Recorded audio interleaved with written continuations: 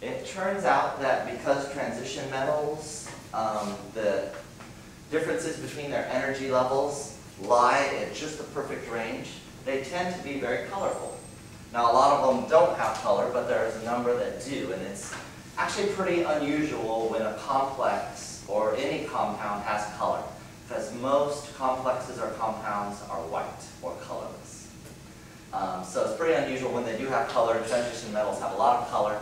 That's why, if you ever watched fireworks before, transition metals are what make the colors in fireworks, or primarily.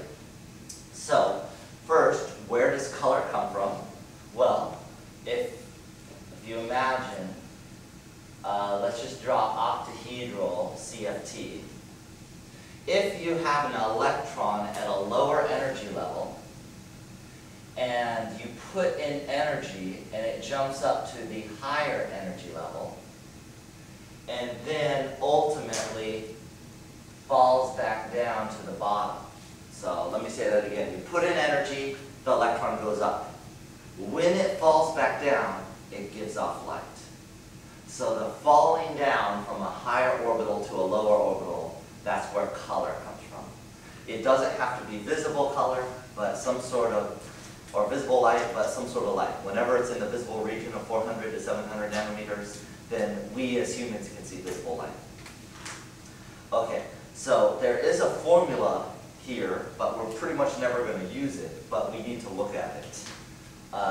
We won't use it mathematically, I should say. You hopefully vaguely recall this formula, or have seen it before, or this brings back really bad memories. Energy is hc over lambda, which is Planck's constant times the speed of light, so the numerator is a constant, over lambda, the wavelength. So, in our terms, energy for transition metals is just delta, which is the change in energy between two orbital levels, but we just call it delta in this chapter. And I'm just going to say this is proportional to 1 over the wavelength, because h and c are constant, so I'll just say proportional to. What that means is if energy is high, wavelength is low, or vice versa. If wavelength is low, energy is high. Now, knowing that, let me explain this section.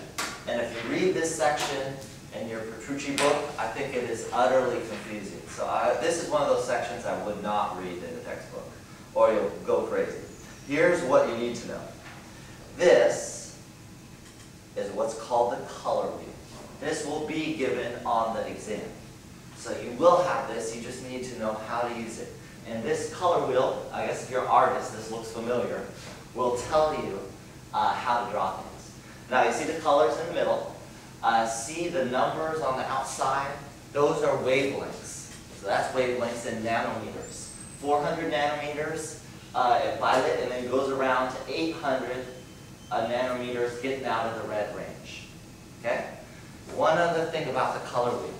If you see green, like most plants you see are green, that means that plant is absorbing red light. So really the plant is red as far as absorption, but as far as reflection, what you see is green. So that's how the color wheel works. One side is what you see, the exact opposite side is what is absorbed. Alright, so that's what the color wheel is. Now let's try to see how this works. And we need to see how this works by doing a little example.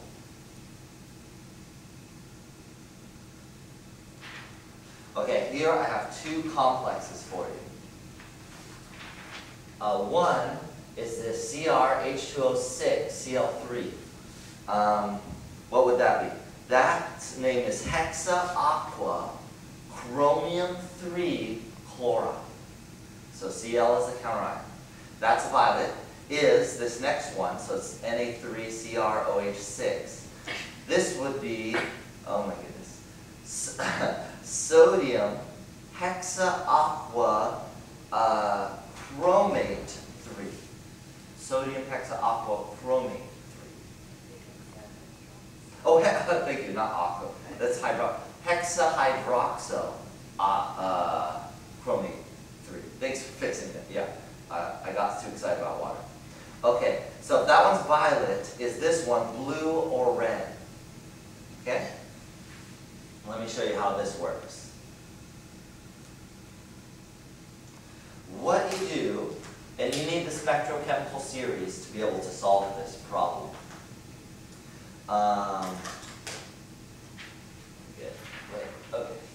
So we've got the Cr, H2O, 6Cl3. We've got the Na3. Na is a counterion. CrOH, 6. Looking at the ligands, these are both octahedral because both have 6 ligands. I want to find out which is the stronger field ligand, water or hydroxide. Well, if you look here on the spectrochemical series, both water and hydroxide are weak field ligands, but water is slightly stronger than hydroxide. You see that? Slightly higher on the thing. So we want to remember that. Let me write that down. This is a slightly higher delta than this, so I'll just indicate that with the arrows. So that means if the top one has the higher delta, the bottom one has the higher lambda. So what I always do when I'm doing these color problems, it's kind of right there, you go first to the spectrochemical series. Which one has the higher delta? Because delta and lambda are inversely proportional, lambda's the opposite. So then you figure out lambda. After you get to this point, you go to your color wheel. Let's go to our color wheel, remembering this. Okay, so here's our color wheel. The first one with water, it said, is violet. Okay? Now, that one has the one with water ligands is a lower lambda. If I increase lambda to go to hydroxy, I'm increasing my wavelength number. So I'm going from 400 up to higher 400s. Does that make sense? So lambda increases. Remember lambda, here's a low, here's high. So lambda is increasing for the second one. So let's go to the higher lambda. It's blue. Now technically when you do these, you actually do it through absorption, but you get the same answer. So I don't teach it that way anymore. But technically what you would actually do is say, okay, it's absorbing yellow, and then you're going to a higher wavelength, orange, so it's absorbing orange, or you see blue. So technically you go through that process, but it's just as easy to say wavelength goes up, it's blue. And that's it. Okay?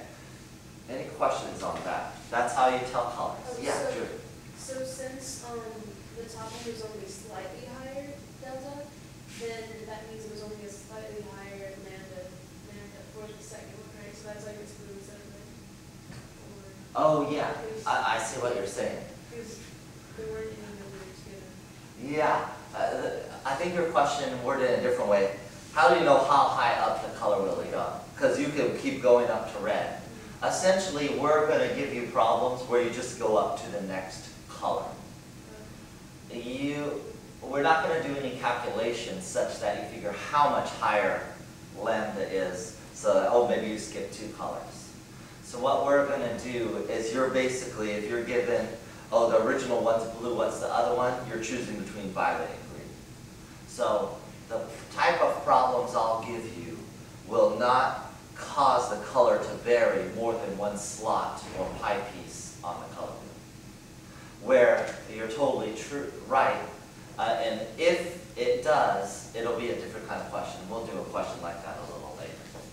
But we're just going to keep it really simple and go up 1 or go down 1 pi on the color wheel.